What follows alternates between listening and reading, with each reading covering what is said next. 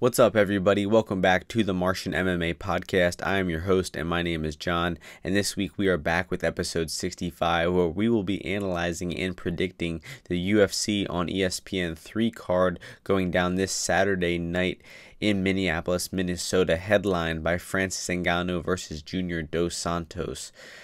The prelims for this card will kick off at 6 p.m. Eastern Time, with the main card starting at 9 p.m. Eastern Standard Time.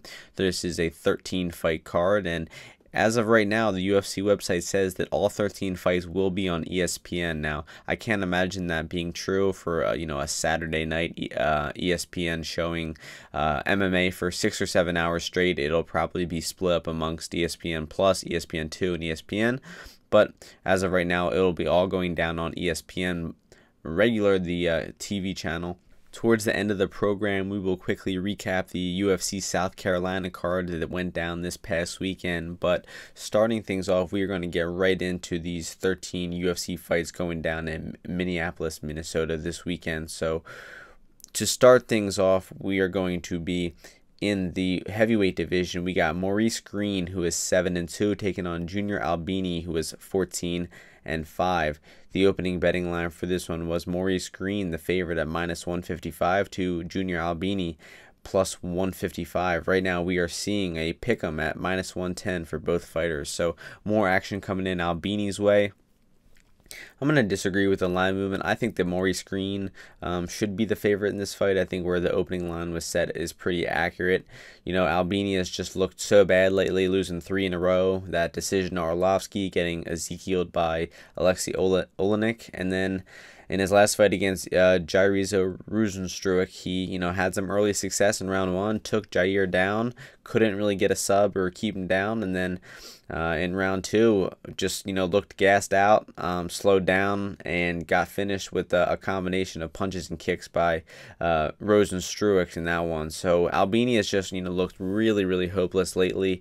He only has, I believe, 1 win in the UFC, and that was about 2 years ago over Tim Johnson. So Albini, can do some damage when he's in top position. That's how he finished Tim Johnson. He did get Rozenstruik down in that fight, but Rozenstruik has no ground game, no takedown defense, and he still was able to get back up to his feet. So I imagine that if Albini takes Greene down, then Greene will get back up to his feet easily. Greene also has some pretty good submissions off his back. He was able to submit one of his opponents on the Ultimate Fighter finale, I believe, not too long ago. Let me find Michel Batista, back in November, subbed him off his back with the triangle choke. So I imagine Greene will be pretty comfortable. If this fight goes to the floor, he will either attempt a submission or get back to his feet. And then once it's on the feet, man, I just don't think that Albini will be able to close the range. I think that Greene will be using that jab, that front kick.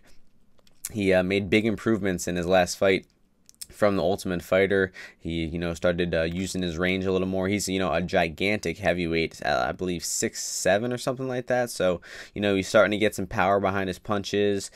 He definitely still has some holes on the feet. He can get hit with a power punch of his own. He got rocked by Jeff Hughes in his most recent fight. But in that last fight against Hughes, for him to lose against Hughes in LFA, I think it was a 5-round fight, and then a year later he comes back and defeats Jeff Hughes via decision. It just shows the improvements that he's making. So I'm trusting Greene in this spot, and honestly at -110, I think that there's a bit of value on Greene.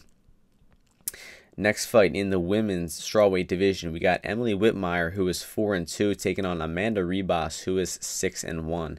The opening betting line for this one was Emily Whitmire, the -305 favorite, to Amanda Ribas, the +225 underdog. Right now we are seeing Whitmire -170, Ribas +150. So more action coming in on the dog, Ribas, a lot more action, and rightfully so. I think that Whitmire should be the favorite in this fight. But just -300 for Emily Whitmire is just a little bit too much at this point. Amanda Ribas, coming off that long layoff, has not fought since May of 2016. So, and has not fought in the UFC. She's been signed for a while, been scheduled for a few fights, but they've all fallen through. Now she's finally scheduled to make her UFC debut. 3 years after her most recent fight. So Let's talk about Amanda Ribas. When her fights that she did have. So she got hit with a jab early in her last fight, and then just desperately looked for the clinch. Just right away was grasping for the clinch. She went for a head and arm throw. It did not work, and she ended up on her back. She attempted an armbar up off her back, and she was in some bad positions. She was stuck on her back. She couldn't get up, and luckily the ref stood them up. Then after the ref stood them up, Ribas hit a successful head and arm throw. Then round 2 hit another head and arm throw, and then eventually got the ground and pound finish after the head and arm throw. So it seems like the head and arm throw is a bread and butter submission, or a bread and butter move for Ribas in her arsenal. And that, I'm not just making fun of her for it because it's such a low level technique. It's going to come into play in this fight. Also, Amanda Ribas's only loss has come against UFC fighter Poliana Viana. She was just swarmed with punches and had no answer for the strikes of Viana in that one, and got finished. So getting into Emily Whitmire, also a woman looking much improved lately. She can keep fights standing if she wants to, and try to keep fights at kickboxing range, use her kicks and her jabs to win the striking of fights. And she also can take her opponents down and submit them. In her most recent fight against Albu, she was able to take Albu down relatively easily. Albu really had no idea how to get back to her feet, and Emily Whitmire took her back easily and got the rear naked choke 1 minute and 1 second into their fight. So Whitmire does have a very well-rounded game. She can beat Ribas in this fight on the feet, just by being the more technical striker, and she can take this fight to the floor and probably submit Ribas at some point. Ribas just makes too many mistakes, whether it'll be on the feet in the striking aspect of things, or she'll go for a bad takedown, a desperate takedown in the clinch.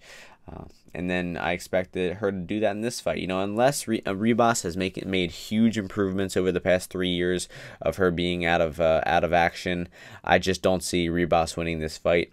It's possible that Ribas has made those. I just realized she is Brazilian, so it's probably Ribas, not Ribas. But we're too far into it at this point to go back and correct our mistakes. So I expect Ribas to make a mistake, probably in the going for a takedown, where Whitmire will capitalize on the position and submit Amanda Ribas at some point. And with that money coming in on Amanda Ribas as the dog, Emily Whitmire at -170 is getting to a pretty comfortable play, honestly. So I wouldn't totally knock a play on Whitmire at these odds. Personally, I'm going to stay away from it, but I'm picking Whitmire to get the submission in this one.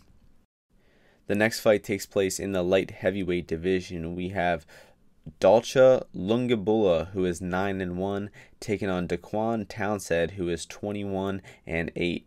The opening betting line for this one was Dalcha -230, Townsend +170. Right now we are seeing Dalcha -250, Townsend +190. So sorry if I butchered Mr. Dalcha's last name. I know he's an avid listener of the Martian MMA podcast, but in his previous promotion, they just called him Dalcha Champion because he was a 2-division champion of their promotion, and they also struggle with the pronunciation of the last name. So this is a short notice replacement fight. Justin Ledette was supposed to fight Dalcha in this fight, but Ledette was pulled from the fight a few days ago, and they got Townsend in here as a replacement. So both of these guys, fair warning, are fairly low-level guys. Dalcha, although he was a double champion in his previous organization, his skills do look a little green at this point. So in one of his fights at 205 against an opponent with the last name of Allen, he was taken down and mounted in that fight, and he spent 4 minutes on his back and was getting hit with some big ground and pound by Stuart Austin. Not Allen. I don't know why I said Allen. Stuart Austin was the gentleman's name. the fight really could have been stopped. Dalcha was taking a massive amount of punches on the bottom there, but the referee let it go. He let Dalcha see the bell and recover, and in round 2, Dalcha came out, blitzed his opponent, took him down, and then started hitting his opponent with some ground and pound, and then was able to get the finish. So a massive come from behind victory by Dalcha in that fight. And in his most recent fight against Andrew Van Zyl was a heavyweight opponent that he took on. That fight was a year ago. He has not fought in a year, but in that fight he did go the full 5 rounds. He did fight an opponent who was a weight class bigger than him, and he fought in a pretty smart way. He was taking his opponent down. He was laying in his guard, just doing the minimal amount you can to win the round. Nothing against the guy. He was fighting a dangerous heavyweight. He was just dumping him on his back and keeping him there. So no shame in that win. He did what he had to do. He paced himself pretty well. It was a pretty low output affair. There was not much intensity in the fight. It was, kind of just like a sloppy grappling match with a little bit of striking. But, regardless, he got the win. He got the double championship, and he proved that he could go full 5 rounds with a, guy in a bigger weight class. So that's definitely a big victory for him. Now getting over to Townsend, has a lot of experience, much more than Dalcha. He's got almost 30 fights. He's been paying his dues for a long time, and he's finally getting a chance in the octagon. Unfortunately, his skills are not very good. He on the feet, he is very heavy on his feet. He's a tall and lanky guy, looking to throw power punches and just wing shots on the feet, but he does have some submissions on his record. He does have some takedowns in his fight. He can catch a kick and put you on his back, but his real problem is the ground game. He cannot stop the takedown. He cannot get off his back. He's very, awkward on the ground, does not move very well. He, in his second most recent fight against a gentleman by the name of Portland Pringle, was able to take him down relentlessly in that fight, take his back, and would just be in top position much more. It was a back and forth sloppy grappling fight, and Townsend won on the judges' scorecards, but I had Portland Pringle the third winning all 3 rounds of that fight. So he got screwed out of that decision, but oh well. Also in Townsend's fight, he's been rocked, but with some an overhand right, and he's been finished with some submissions before. His opponent, Luka Strzozic, finished him with a heel hook after hurting him with an overhand right. So he's got flaws, everywhere. Defensively on the feet, he's not very technical when he's winging those shots on the feet. He can't really stuff a takedown. He can't get off his back too well. So, there is a chance that the Townsend can win this fight by catching Dalcha with a punch on the feet, but outside of that, I really don't see how Townsend can win this fight. Dalcha should be the better grappler. Dalcha is the better athlete. He's probably in better shape, better cardio, more power. I just see Dalcha either if he wants to come in here and impress the UFC and get in a firefight, that's going to be risky. That's where he has the best chance of losing. But even in a firefight on the feet, I expect Dalcha to come out on top and possibly knock out Townsend. But what I think Dalcha will do is just look to dump Townsend on his back and keep him there. Be heavy on top, not let Townsend out, not really look for submissions. That's not really Dalcha's game. Just take his opponent down and lay and pray for the decision. That's probably the most likely outcome, is a dominant decision via grappling for Dalcha. But if these two gentlemen decide to trade on the feet, I expect one of them to hit the canvas. So I'm favoring Dalcha pretty heavily in this fight. Minus 250 is a pretty generous line. That line actually just came out, I think, today. So I expect that line to be steamed in the next couple of days, and Dalcha should close around minus 400. The next fight takes place in the lightweight division. We have Jared Gordon, who is 14-3, taking on Dan Moret, who is 13-5. The opening betting line for this one was Jared Gordon minus 275, Dan Moret plus 195. Right now we are seeing Gordon minus 325, Moret plus 265. I'm going to disagree with the line movement in this one. I think that Even the opening line I think could have been set a bit closer, and where the line is at now, it's definitely very wide. Dan Moret should just not be this high of an underdog in this matchup. Jared Gordon, although he is the better fighter, he is the rightful favorite. You just cannot trust him anywhere near minus 300, even minus 250. I'd say is the most you could cap Jared Gordon at. So. Jared Gordon in his most recent fight against Joaquim Silva, he was winning the fight. On the judges' scorecards, he was winning the fight. However, I scored both rounds of that fight 10-10. Jared Gordon was outstriking Neto early in that fight in the round one. Then Neto came back and rocked Jared Gordon, I think, with an overhand right and a flying knee at the end of the round. So, Gordon was winning early, but, Silva really had the most significant moment of the round with that, combo at the end of the round. That's 10-10 in my opinion. And then at that, Gordon was starting to hit some takedowns, was, just out-voluming Neto in round two.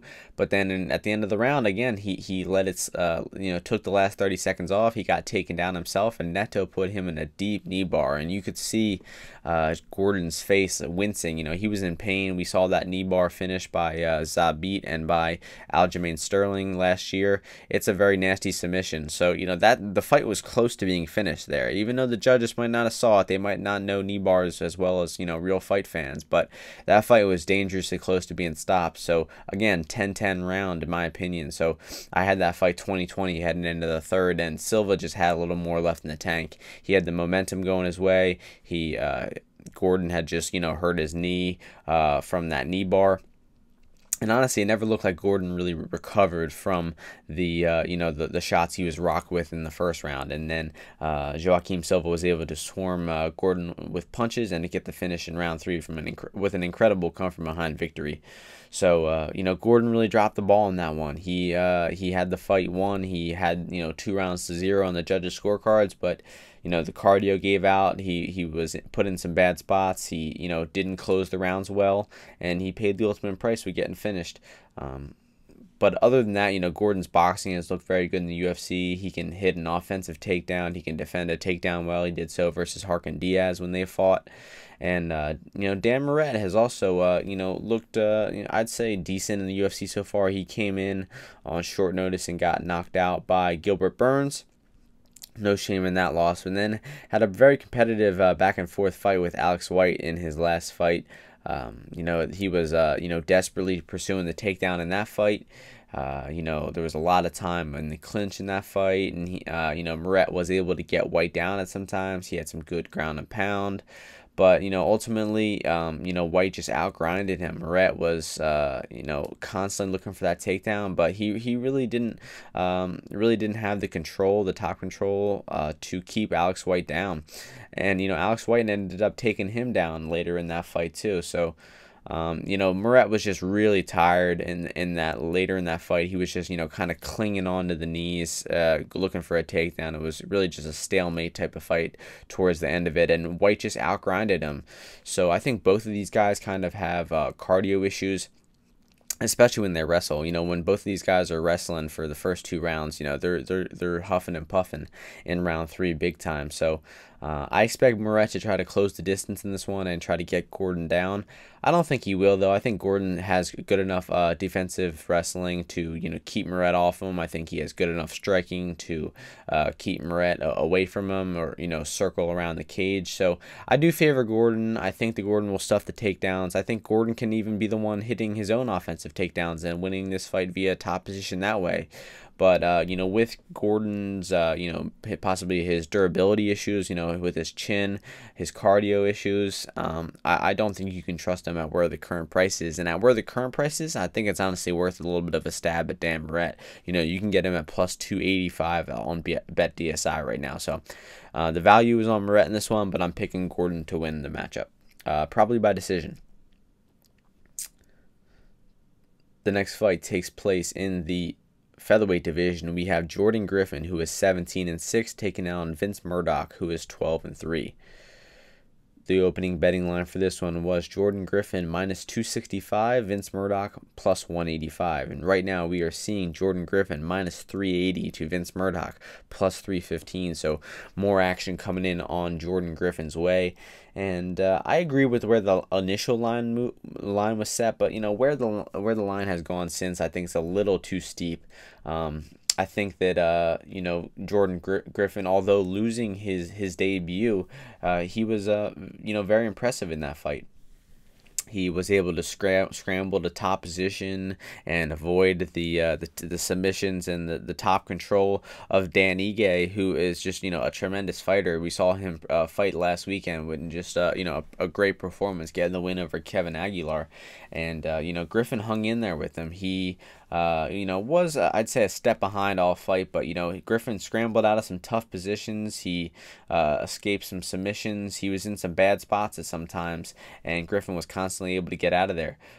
So Griffin's his scramble game was really impressive last fight. So getting over to his opponent, Vince Murdock, is making his UFC debut in this one. Not very much footage of Murdock. Unfortunately, it was very hard to find some of his fights.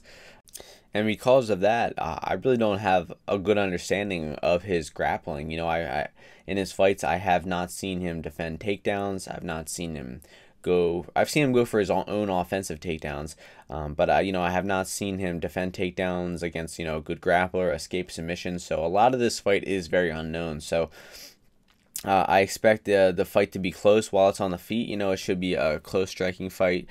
Griffin really didn't get to show too much of his striking in his last fight against Ige because it was just so much in scrambling. But honestly, Griffin, what Griffin showed, he looked pretty good.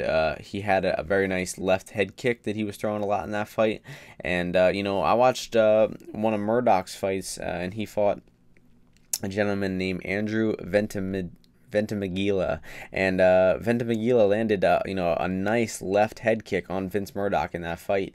And I saw that, and right away I thought of the left head kick of Jordan Griffin. That could be a tool that Griffin is going to attack in this one. So Vince Murdock, he's had some weird fights recently too. Fighting over in the SFL is a Super Fight League. It's an Indian promotion, and he had some weird stuff go on. He had one of his fights get stopped from a cut behind his ear. He had a fight get stopped because of faking a groin strike. He got kicked in the leg and he acted like it was a groin strike, and the fight was ruled a TKO for his opponent. A lot of fishy stuff going on, but he did pick up a victory over Justin King, just swarming him with punches and knees, finishing him in that fight. So Vince Murdock, hard to get a good idea of the guy. He trains at Team Alpha Male, but there's just very little footage of him online. So I'm gonna side with the favorite in Griffin, just because he's been in the UFC. He's looked good in his one fight, despite it being a loss. So Murdock could come in here and really impress us and get the victory here. Where the betting line is at, I honestly think that it's 100% dog or pass. Vince Murdock at plus 315 is pretty good value, honestly. You just can't be trusting Jordan Griffin at minus 400 when he doesn't have a win in the UFC, and he's fighting an opponent who is pretty unknown. He trains at a legit camp. He has some decent skills in there, so you really can't count Murdock out. So I'm not going to count him out. I don't think it's a totally unwinnable fight for him, but I'm going to side with Griffin to get the victory. The next fight takes place in the light heavyweight division. We have Vincius Moreira, who is 9-2, taking on Eric Anders, who is 11-4. The opening betting line for this one was Anders minus 245, Moreira plus 175. Right now we are seeing Anders minus 345, Moreira plus 285. So, right off the bat, I just think that Anders at minus 350 is just ridiculous. He has looked worse and worse lately. His losing 3 fights in a row. His last victory was over Tim Williams, a lower level opponent. And in his last fight against Khalil Roundtree, he took an absolute thrashing in that fight. And that fight was only in April 14th, that was 2.5 months ago, and now he got his leg smashed in that fight. He got his leg kicked nonstop. He got dropped 4 times in that fight. Just took an insane amount of damage, and he's back in here, 10 weeks later with this fight. It's not a good sign.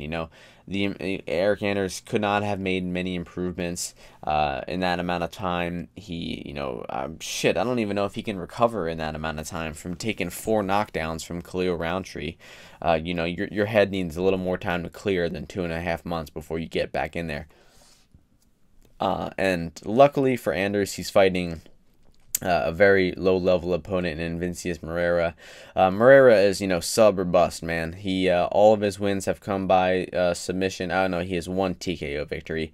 Sub or bust, man. He has no striking. His takedowns aren't very good. He's, just a desperate submission type of guy. He did pick up a submission on the Tuesday Night Contender Series over John Allen, but even that fight was, a sloppy grappling fight, and eventually Moreira did tap Allen out with like an armbar or a triangle or something, but it was sloppy.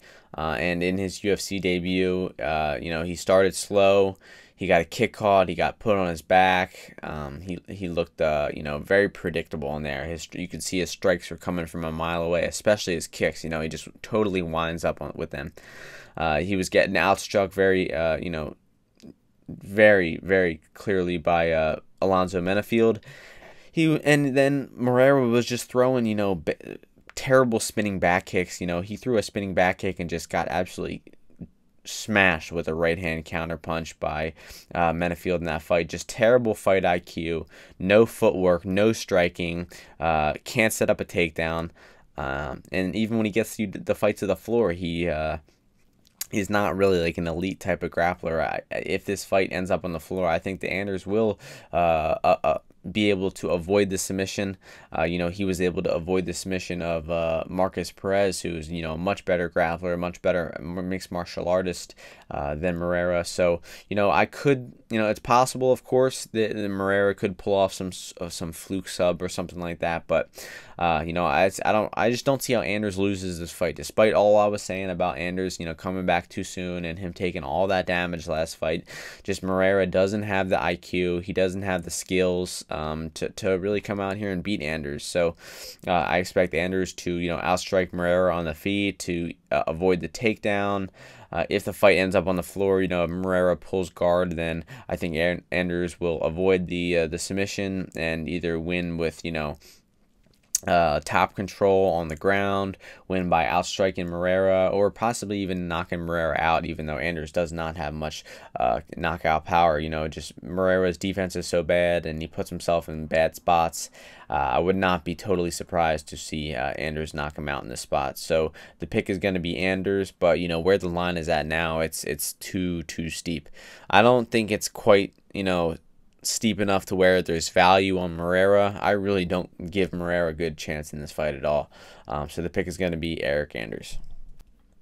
The next fight takes place in the bantamweight division. We have Ricardo Ramos, who is 12-2, taking on Journey Newson, who is 9-1. The opening betting line for this one was Ramos minus 305, Newson plus 225. Right now we are seeing Ramos minus 335, Newson plus 275. So even more action coming in on the big favorite Ricardo Ramos in this one. Similar to Murdock earlier on the card, Newson was very hard to find tape on. He's fought lower level competition. He only has 2 full fights available on the internet, and I scoured the net for him. There's some clips of him, his finishing combinations, knocking some people out, and he looks good in those. But those are highlights. You really can't take much from those. He looks, like a very muscular, looks big dude for 135 pounds, and it looks like he has some real power behind his punches. And in his most recent victory over Soslan Abukhanov, he floored Abukhanov in that fight. You can find that that knockout on YouTube. Just a quick 15-second clip, not even the whole fight, even though it's only 80 seconds long. But Newson's striking looked crisp in that little clip. But like I said, can't take much from that. In his few fights that I was able to watch, he was taken down off of a lazy kick. He can hit his own offensive takedowns. He can stuff a takedown when you are shooting in on him. And I just got a decent well-rounded vibe from him. He looks like he can stuff a takedown. He looks like he can hit an offensive takedown. There's some footage of him competing in jiu-jitsu competitions 7 or 8 years ago. So he's been doing jiu-jitsu for the better half of a decade. So I imagine the guy can grapple, and his striking has looked pretty good from the limited footage I've seen of him. So getting over to Ramos, he came up short in his last fight, getting knocked out by that spinning back kick by Said Nurmagomedov. Really struggled with the range of Nurmagomedov in that fight, and just the kicks. Nurmagomedov was throwing those spinning kicks from the start of that fight, and eventually found a home for one, hitting Ramos in the body, and then Nurmagomedov followed up with some ground and pound for the finish. But Ramos also looks very well-rounded, has good boxing, very fast hands. He can, similar to Newson, he has gotten his kicks caught before and then dumped on his back.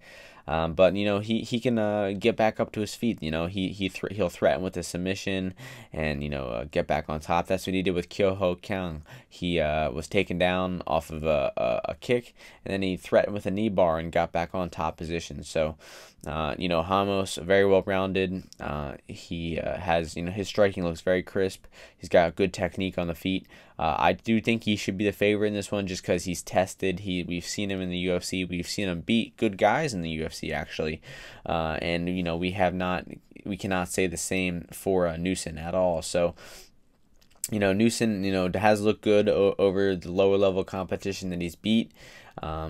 But there's just not enough footage on the guy to get a really solid read on him. With that being said, though, Ramos coming off of losing his last fight via finish, him not being the most impressive guy on the roster, for Newson coming in here at plus 275, it's pretty wide, honestly. We're seeing a lot of this lately where, these guys on the card, mostly on this card, where there's a lot of, minus 300 favorites for guys who really don't deserve to be minus 300.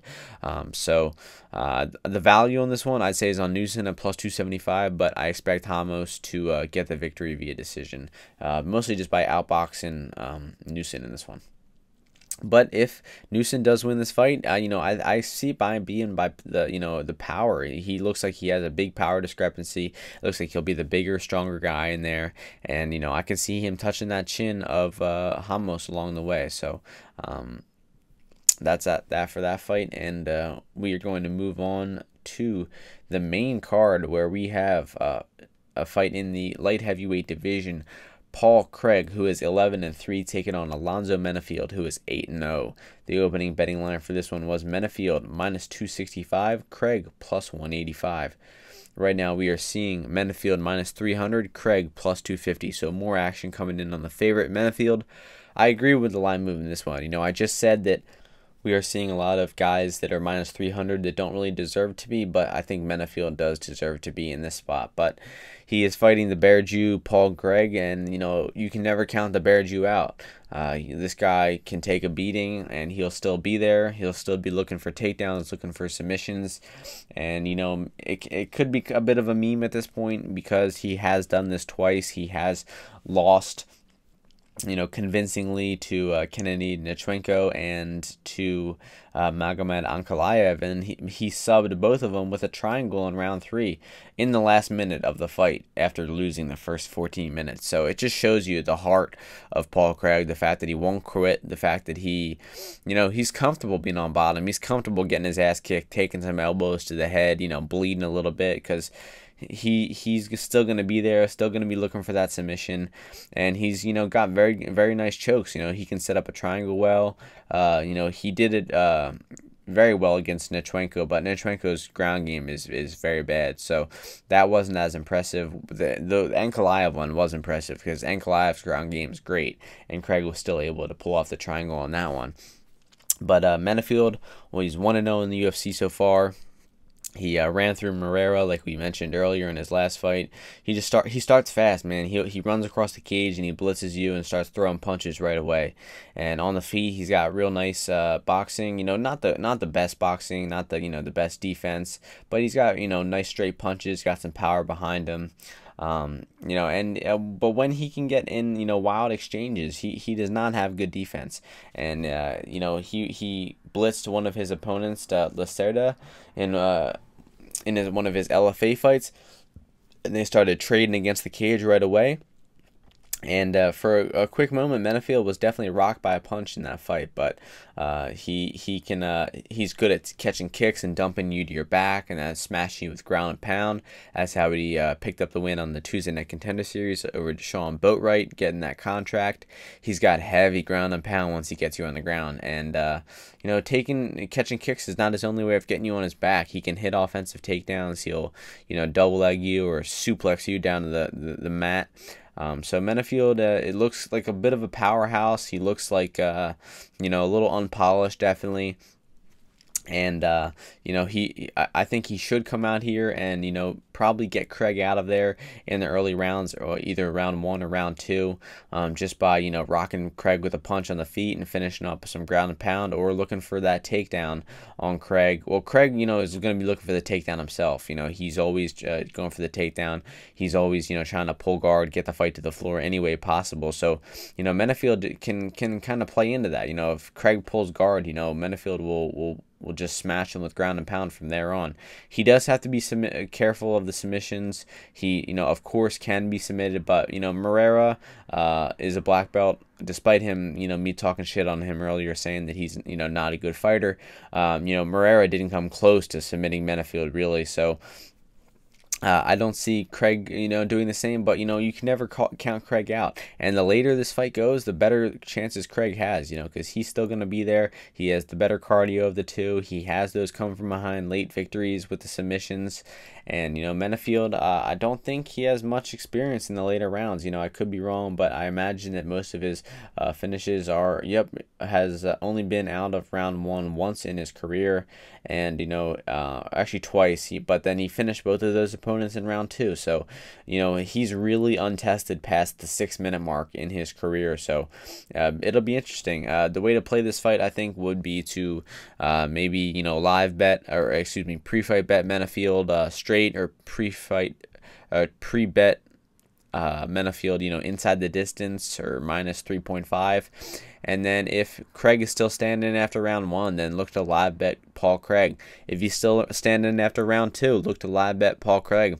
Even pre-fight, you can, put some stabs on Craig round 2, Craig round 3, because if this fight goes later, Menifield's cardio has never been tested before, and he could, give out on us and get finished himself, losing his undefeated record. So, like I said, you can never count the Bear Jew Paul Craig out. He's always dangerous. He can take a beating and still submit you. But I'm favoring Alonzo Menifield to get to put that beating on him and get that finish. Craig has been finished before. He has been dominated by guys on the ground like Jimmy Crute, who is not really too much of a ground specialist. He was just in the right positions at the right time, had good positional grappling, and ended up on top and eventually submitted Paul Craig in that fight. So I'm gonna pick Alonzo Menifield to get the TKO in round 1 of this one. Next fight in the lightweight division, we have Drew Dober, who is 20-9, taking on Marco Pollo Reyes, who is 8-5. The opening betting line for this one was Dober minus 350, Pollo Reyes plus 250. Right now we are seeing Dober minus 335, Pollo Reyes plus 275. So, the books are opening up Dober as that big favorite, and I think I would agree, honestly. Pollo Reyes has really struggled lately. He, got finished in his last fight by Damir Hadzovic, and it wasn't like he got dropped and finished in a striking battle like he did versus Vic. He was just outclassed on the feet and on the ground in that fight. He was outboxed by Hadzovic early, and then he was just taken down in the first round. and eventually taken down in the second round and mounted and finished with some ground and pound. Just could not escape that top position of Hadzovic. And, Hadzovic isn't really known as a grappler. So, it's a little bit of a worrisome loss that he lost to, a dominant grappling loss to a guy who's not really a grappler. So, the weakness of Pollo Reyes is definitely the ground game. What he wants to do is, have that Mexican-style boxing where he just wants to come in here and trade punches on the feet, and he has won some fights that way. The most memorable one being Matt Frivola. He just went out there and he steamrolled the Frivola in that one. So getting down to this matchup, I think that Dober comes out very aggressive. He's got good boxing. He's got a nice left hand. He's got that good southpaw stance. He can throw a good outside leg kick, but his boxing defense is not the best. He can definitely get hit with some punches on the feet. So that's where Reyes can win this fight. If they are trading on the feet, getting in some firefight like exchanges, Reyes can touch that chin to Dober and possibly put him out, but I don't think he will do so. I think that Dober will win the striking exchanges on the feet. I think he'll be using that leg kick and that long straight left hand to outstrike Reyes at range, circling to stay away, to not get in the pocket. And then if Dober really wants to, I think that he will take Reyes down. Dober has had some problems in the grappling department of his own, but those are only against like high level grapplers.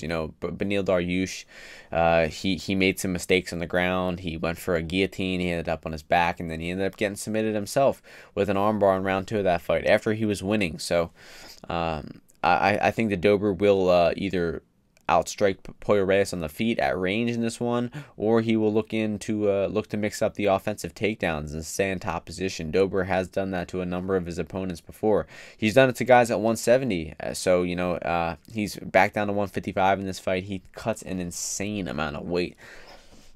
We've heard stories of Drew Dober cutting down from 186 to 156 in 1 week. 30 pounds in 6 days is what George Lockhart cut him down. So, Dober, that cardio cannot be good in rounds 2 and 3. His chin cannot be good, getting sucked down that 30 pounds. So hopefully Dober's dieting a little better. Hopefully he's got that weight cut under control. But, you can never really trust Dober at this steep of a price, minus 350, because of the unknowns, of that, that bad boxing defense, the bad ground awareness, and, that question of the cardio being bad at 155, the chin being a little depleted, and, him just winning that last fight against Dariush and then letting it slip away, making those mistakes on the ground and losing that fight via submission. It was a bad performance from Dober. So both these guys coming off of losses. And I expect this one to be a good fight. If it's on the feet, I expect it to be close. Reyes has a chance to win it on the feet, but I think Dober will mix in the takedowns and he will win the fight via decision. Could even finish Reyes on the ground if he gets if he gets mount or a very dominant top position. Next fight, also in the lightweight division, we got Vince Pichel, who is 11-2, taking on Roosevelt Roberts, who is undefeated at 8-0. Right now, we are seeing the opening betting line: Roberts minus 215, Vince Pichel plus 165, and currently we see Roberts minus 265, Pichel plus 225. So more action coming in on the favorite Roosevelt Roberts way, and rightfully so. I think that we're dealing with a legitimate prospect on our hands in Roosevelt Roberts here. He's a very tall, long guy. He's got quick, powerful hands. He has good outbursts of offense on the feet where he's waiting, and then he'll explode with that 3-4 punch strike combination. He's got good distance management. He looks very confident in his striking. And that's very impressive considering that he's, mostly a grappler. He's most of his wins are by the way of submission. In his UFC debut, he got that memorable guillotine over Daryl Horcher. And, he won his last fight against Thomas Gifford by just, dominant grappling in that one. So, Roosevelt Roberts is a very well-rounded guy. I've been impressed with him so far. The only real sign of weakness that he's shown is that Thomas Gifford fight. He wasn't too aggressive. He wasn't really chasing the finish in that one. And he actually got taken down in round 3. versus Gifford in that fight. Man, you know, he wasn't in any danger. He did get back up to his feet. He still, I think, probably won the round. But, you know, he looked like he took a little bit of time off in round 3 there. He's not going to be looking to do that here because he's fighting a much more legit opponent in Vince Pichel. You know, I think that the people aren't really respecting Pichel in this one. People forget that the dude's got 4 UFC victories. Got some nice victories, too. You know, Damian Brown, Joaquim Silva, Anthony Ngannou. I think people are really just underestimating him because he lost that last fight so dominantly to Gregor Gillespie. But Gregor Gillespie is, you know, an absolute fucking beast, man. This dude is, you know, a world-class wrestler, you know, one of the best wrestlers in UFC history, honestly. And it's no wonder that Pichel was a step behind. And, you know, Pichel did defend well. You know, he got back up to his feet a couple of times and he got dragged back down. But, you know, he hung in there for a while. He had no quitting him, even though he did eventually get arm triangled about 9 minutes into the fight. But he showed some heart in that fight. And, you know, even though Pichel was out-grappled in that fight, he still will be able to out-grapple a lot of guys in the lightweight division. He has great wrestling base himself. He can hit good offensive takedowns. He's got some good striking. He's got some power in his hands. He counterpunched Damian Brown and, you know, knocked him out with that right hand coming off of that long layoff. So, Pichel, you know, he came off that layoff. He got that knockout, and then he, you know, lost to Gillespie in that last fight. So like I said, I think people are underestimating him a little bit. So where the line is at now, I'd say it's dog or pass. I don't think you can trust Roberts at this steep of a price. I think that this one will be close, honestly. I think that you know, I think if this fight stays on the feet, then Roberts should be able to outstrike Pichel. He'll be using those long straight punches and his kicks and his range to keep Pichel at distance and outstriking him that way. It'll be really interesting to see who initiates the ground fighting in this one. So if Pichel is the one shooting for the takedown, then I could see him getting Roberts down, and you know, I think Roberts should be able to get back up to his feet. I think Roberts should be able to threaten with a takedown, but it'll get real interesting if Pichel is able to put Roberts on his back.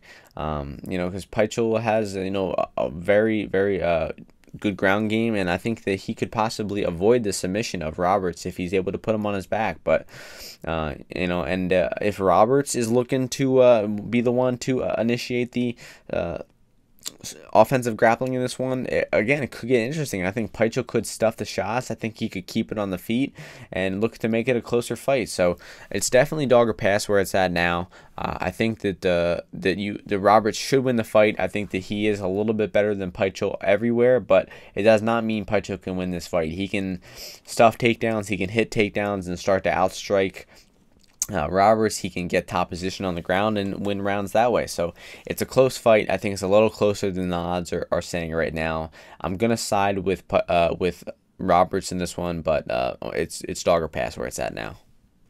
Next fight takes place in the welterweight division. We have Damian Maia, who is 26-9, taking on Anthony Rocco Martin, who is 16-4. The opening betting line for this one was Maia -195, Martin +155. Right now we are seeing Maia -170, Rocco Martin +150. So Damian Maia needs no introduction. One of the greatest jiu-jitsu practitioners in UFC history. You know what he's coming in here to do. He's looking to put your back against the fence, shoot in for a takedown, get you down on the ground, and then tap you out from there. And that's exactly what he did to Lyman Good. He backed him right up to the cage, shot a single leg, got Good down, and when Good tried getting back up to his feet, you know, Maia hopped on his back and got that rear naked choke. So, you know, Maia's striking has never been that great. His takedown setups have never been that great, but he still has a way of, you know, getting you to the ground. He will pull guard, or he'll set up a shot somehow, snatch a single leg, and he will probably choke you out if he gets a hold of you. So the things to worry about Maia is, you know, his cardio and his age. You know, he has gassed out in fights. You know, the Colby Covington fight comes to mind. You know, his cardio didn't look so good versus Usman, although that was a little short notice. And he's getting up there in age, man. Damian Maia is 41 years old. He's not sniffing another title shot.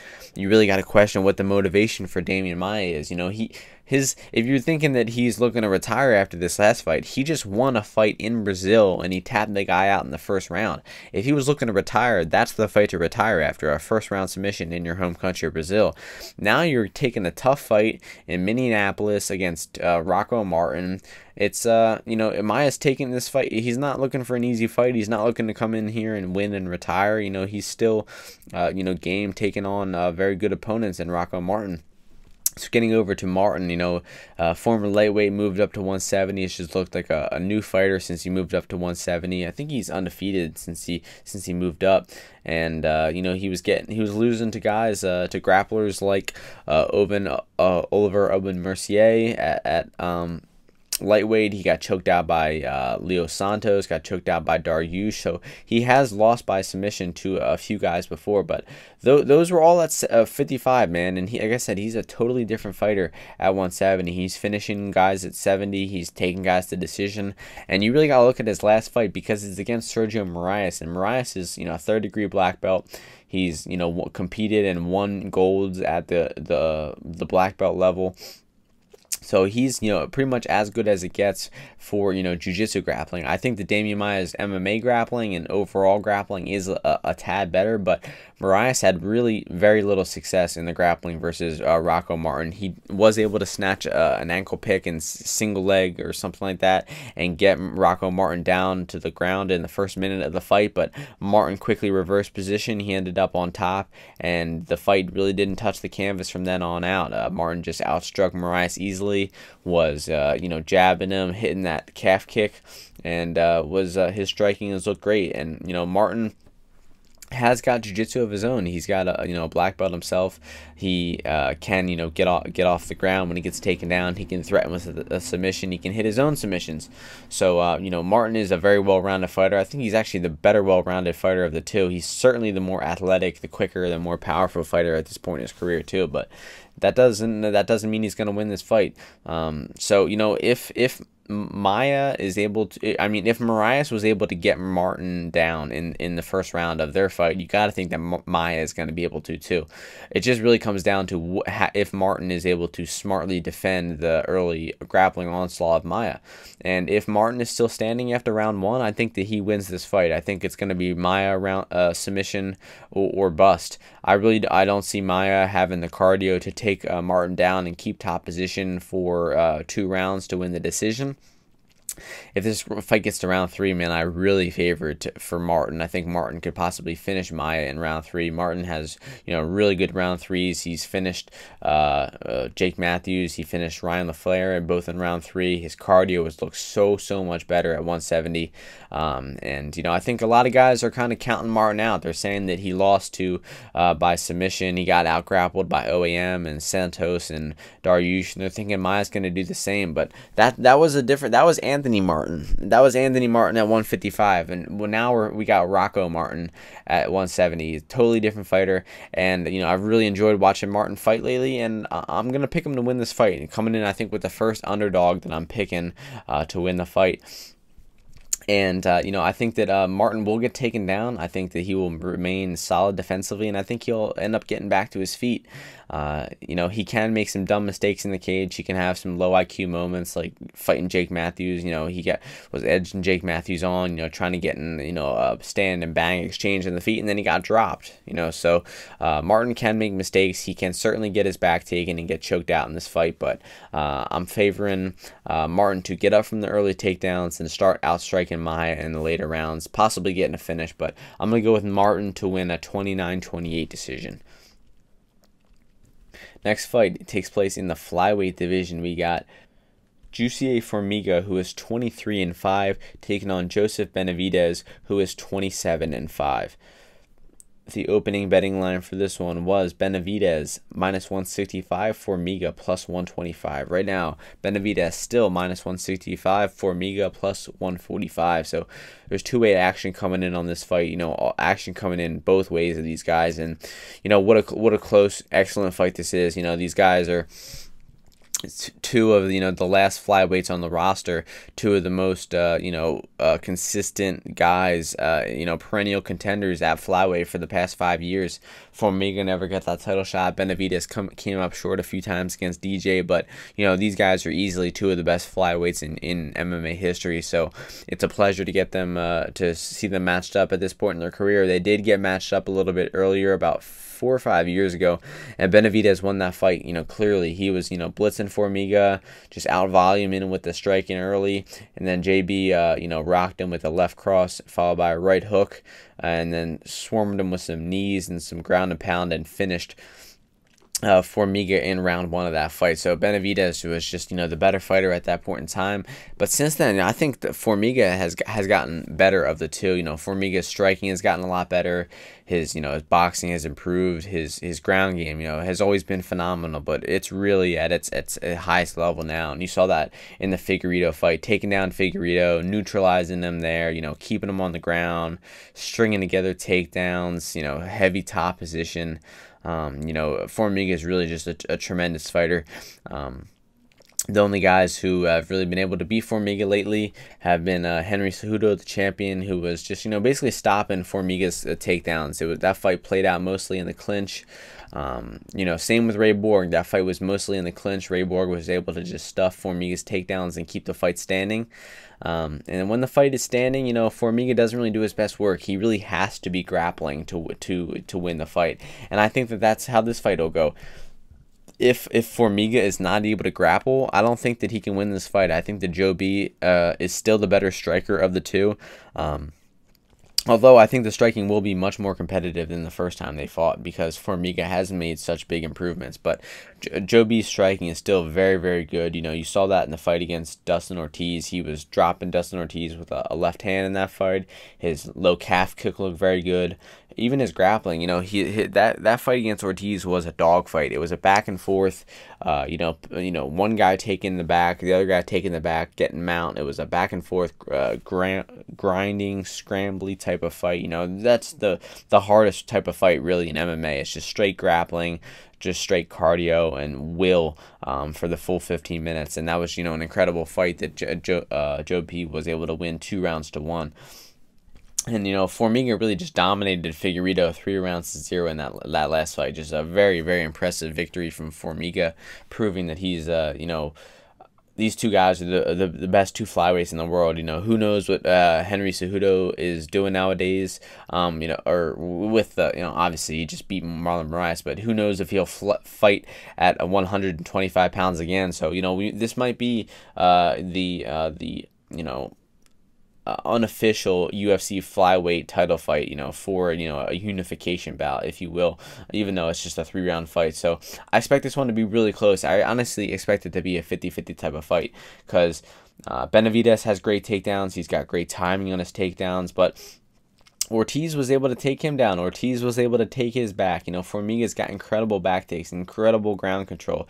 If Formiga is in the same spots that Ortiz was in that fight, I expect Formiga to take advantage much better than Ortiz was able to, keeping that top control, keeping that back, looking for a submission. I don't think that Benavidez will get submitted. If Benavidez loses this fight, I think that he will just be out-grappled, 2-1. Formiga will be a step ahead in the grappling. If Benavidez wins this fight, then I think that he will stuff the takedowns or scramble on top and just outstrike Formiga on the feet. So it really depends on where this fight plays out. If the fight's on the feet for the most of the time, I see Benavidez winning. If the fight's on the ground, most of the time I see Formiga winning. So yeah, it's really a 50-50 type of fight, and in that case, with Formiga being a plus 145 underdog, I'm gonna side with the value being on Formiga. But honestly, I think that Benavidez wins this fight, man. I still think he's sharp. I still think his striking is real crisp. His power in his hands is good. His grappling has always been phenomenal. His wrestling is solid. I think that both of these guys are 2 of the most well-rounded mixed martial arts fighters in all of MMA. It doesn't matter matter that they're, you know, not in the top 15 pound for pound. I'm telling you, these two guys are two of the best well-rounded fighters in MMA, and to see these guys go at it on Saturday night, it's going to be a pleasure. I wish this fight got to be 5 rounds, but you know, so be it. So the value is going to be on Formiga in this one. I can't trust Benavidez at that price at this point in his career, with you know how good Formiga is looking lately. So for me, the values on Formiga, I'm gonna pick Benavidez to win. So now we're going to move on to the main event of the evening in the heavyweight division. We got Junior Dos Santos, who is 21-5, taking on Francis Ngannou, who is 13-3. The opening betting line for this fight was Francis Ngannou -230, Junior Dos Santos +170. Right now we are seeing Ngannou -245, Dos Santos +205. So 2-way action coming in on this fight. You know, I'd say more action on Ngannou's way, and you know, people just trusting that power of Ngannou. You know, the blueprint is written on Ngannou. It's funny because I write notes for all these fights, right? And I wrote down Ngannou. I wrote bad cardio, bad takedown defense, bad jiu-jitsu, great power, good boxing. And I said, you know what, let me check my notes and see if I have any more notes on Ngannou that I could add. So I scroll back up to the Ngannou versus Velasquez notes, and what do I have written down is the exact 5 things I wrote down: bad cardio, bad takedown defense, bad jiu-jitsu, great power, good boxing. So you know what you're getting from Ngannou. He's just a straight powerhouse in the feet, throwing absolute bombs. You know, Junior Dos Santos, obviously the more well-rounded martial artist. Dude's been at it for a lot longer, has fought and beaten the better competition. You know, former heavyweight champion. He's been around the block. And he's taken out 2, you know, power strikers in a row. Tai Tuivasa, a powerful boxer, and I guess you could call Derek Lewis a powerful boxer as well. But you know, he was attacking the lead leg of Derek Lewis, you know, with that low calf kick, and then hit him with a spinning back kick, hurt him to the body real bad, and then eventually finished him with some right hand. His right hand was money in that fight. He rocked Lewis a few times with the overhand right. But you know what worried me in that fight with Dos Santos is he was still swinging wild, man. He was not fighting smart. You know, he can fight very, very smart. He can fight for 25 minutes. He can pace himself with good cardio, good footwork, fight behind the jab like he did versus Blagoy Ivanov. But he also can brawl a little bit. You know, if Dos Santos wants to trade in the pocket, you know, he will do so. And you know, he had some close calls versus Lewis there. You know, Lewis, you know, clipped him with a few punches, and Dos Santos was open to be countered a few times, and that's honestly where I think is going to be his fatal flaw in this one. I think that, you know, I don't see Dos Santos doing that thing where he fights for the 25 minutes, where he circles, where he jabs, where he stays at distance, and you know, uses his footwork. I don't think he can do that versus Ngannou, man. I think Ngannou is just going to blitz him. He's going to start throwing power strikes, and Dos Santos is just going to be forced to engage. So if Dos Santos tries to, you know, to keep this fight at range and to circle and use footwork, I see him getting knocked out. You know, with a big overhand from Ngannou. But if Dos Santos comes out here and is ready to trade right away, I think that's his best chance of winning. I think he could touch the chin of Ngannou with that overhand right, or you know, start hitting him with some calf kicks, some spinning back kicks. You know, taking the gas out of Ngannou, taking the legs away from him, and then you know, maybe finishing him with the hands later in the fight. That's Dos Santos' best chance. But how I see the fight going down, I see Dos Santos, you know, touching Ngannou with a punch. But I think that Dos Santos will get a little too, you know, overzealous. I think that he won't be calculated. I don't think that he will, you know, I don't think that he will, you know, fight smart, and I don't think he'll chase that finish in a very, you know, calculated way. And I think that he will get countered with a big punch from Ngannou, and he will get put out. So I do think that Dos Santos has a chance to win this fight. Obviously, I think he can attack that lead leg early, take the legs away from Ngannou, and then outbox Ngannou. You know, I think the kicks are big pivotal for Dos Santos. If he uses the kicks effectively, I think that he could beat Ngannou here. I don't see this one going the distance. I don't really see it getting out of the second round, honestly. it could last until the second, but I'd see it ended in the first, honestly. It's kind of cliche. It's heavyweight. It's, two big, powerful punchers, but, that's just the way it goes sometimes. This is a matchup where the two powerful boxers, these guys are bound to collide. One guy is bound to eat a powerful shot, and someone is probably going to get dropped at some point in this fight. So I see the way it going down is Dos Santos hits Ngannou with a punch. We think that Dos Santos is about to finish Ngannou, but then Ngannou comes back with a powerful punch of his own and puts Dos Santos out. So we got a great card going down this Saturday night in Minneapolis, Minnesota. 13 fights. They were all going down on ESPN. And with that being said, we're just going to quickly recap the UFC Korean Zombie versus Renato Moicano card that went down this past weekend. And I mean quickly because it is 3 a.m. right now. And Darren Wynn outboxed Eric Spicely to a decision, crazy back and forth type of fight. That was a real good one. Molly McCann, my girl. Molly McCann's been my favorite fighter all week. She came through for me big. I picked her to win last week. I picked, her to plus 3.5 points, her decision line. I made some coin on Molly McCann, and, it was an impressive victory from her. Rosenstruck dropped Crowder with the jab and finished him with some ground and pound shortly after. A very mean fight there.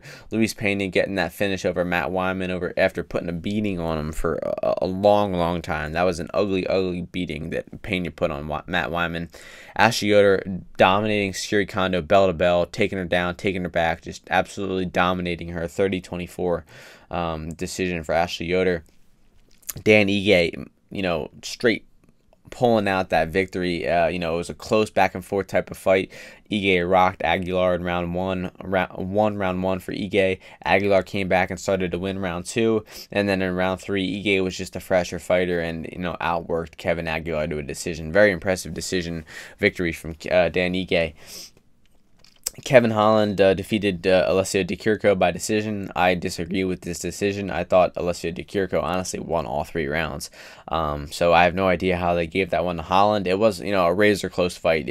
All 3 rounds were close. I know how they gave it to Holland. I just disagree with it. I think that it should have gone the other way to Di Chirico.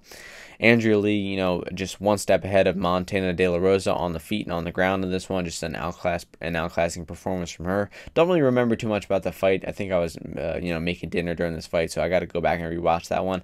Same with Ewell versus Dos Santos. I think I was finishing up cooking a steak during this fight, and I didn't get to catch it. But Ewell, was just outstriking Dos Santos the whole fight. It was a wild back and forth type of fight, though. They were trading. These guys were, throwing some very, very fast strikes in that octagon. But Dos Santos could not get the fight to the floor, and Ewell outstruck him to a decision. Randy Brown, huge improvements from last fight, coming in here and finishing Brian Barberena with the strikes. Randy Brown really started to find his rhythm. He's outstriking Barberena and eventually finished him. He was murdering that body of Barberena and eventually finished him with some knees and punches in round 3 of that fight. Impressive performance from Randy Brown. And in the main event, Renato Moicano came out kind of slow, was throwing some lazy jabs versus Chan Sung Jung, the Korean Zombie. Jung slipped outside the jab, threw a massive overhand right, floored Moicano, rocked him bad, and finished him up with some ground and pound for the TKO victory. Only 58 seconds into this fight, so Moicano started slow. Very disappointing performance from him. Zombie seized the moment. Beautiful counterpunch. Great power, and great victory from Chan Sung Jung in that fight. So, that's going to be all for the podcast this week. It's been episode 65. Sorry if this episode is a little low energy. Like I said, I started recording at 2 in the morning and now I finished at 3 in the morning. So, that's the reason why, a little less energy this episode, but still breezed through all the fights, did some good analysis for this fight card, and hope you all enjoyed the episode, and hope you all enjoy the fight Saturday night, and I will catch you next week before International Fight Week, UFC 239. Peace.